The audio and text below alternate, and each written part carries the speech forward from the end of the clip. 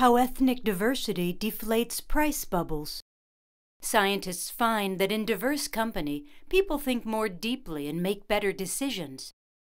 From the Great Depression through the dot-com boom of the 1990s to the recent financial crisis, stock market bubbles are a constant malaise. Even as bubbles devastate individuals and nations, preventing them has been difficult because their sources remain opaque. A new study proposes a cause.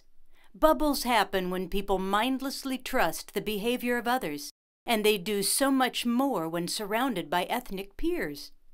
In an article published today in Proceedings of the National Academy of Sciences, researchers show that markets of ethnically diverse traders are much less likely to suffer bubbles. These findings could have a lasting impact on economics and ethnic diversity. Ethnic diversity can bring a variety of perspectives, but is valuable also because it changes how people think, feel, and behave, says Dr. Sheen S. Levine of Columbia University, who formed the research team of sociologists, economists, psychologists, and business school professors. Dr. David Stark, a Columbia sociologist and a member of the research team, says, "When surrounded by others who are ethnically the same, you behave differently, more likely to accept things at face value, less likely to scrutinize and think for yourself." Dr. Evan Apfelbaum, a social psychologist at the Massachusetts Institute of Technology and a member of the research team, adds, "With ethnic homogeneity, we place overdue confidence in others just because they appear superficially similar to us." To study how ethnic diversity affects price bubbles, Dr. Levine and his collaborators constructed experimental markets in Southeast Asia and North America. It was a laboratory for bubbles. We could pinpoint the true value of a stock and compare these true values with market prices, explains Dr. Mark Bernard, an economist at Goethe University in Frankfurt and a member of the research team. So we could identify bubbles as soon as they appeared and measure their exact magnitude. The researchers randomly assigned participants, all versed in finance, to ethnically homogeneous or diverse markets, letting them trade stocks to earn cash. There were no initial differences between traders in homogeneous and diverse markets. But when trading began, a striking difference between the markets emerged. Homogeneous markets were much more likely to bubble. In them, overpricing was higher as traders were more likely to accept speculative prices.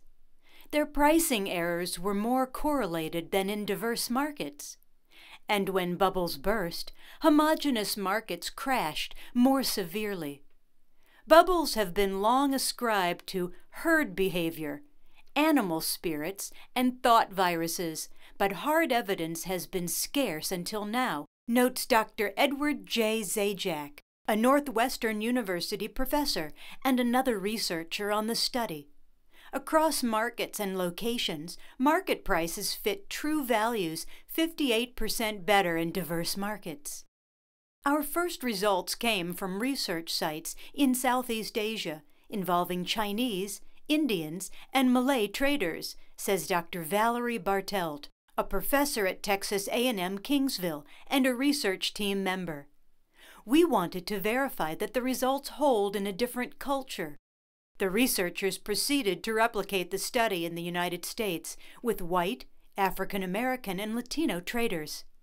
The findings were similar to those from Southeast Asia, despite sizable differences in culture and ethnic composition. This suggests a universal pattern. What is the practical significance of the findings? A recent study by the City University of New York showed that more than half of Wall Street's workforce was made up of white men, who earned more than twice as much as women and minorities. In the financial center of London, diversity may be even less, suggests data from Astbury Marsden, a recruiting firm. Our findings are another compelling reason to diversify markets, teams, boards, and organizations, concludes Dr. Levine.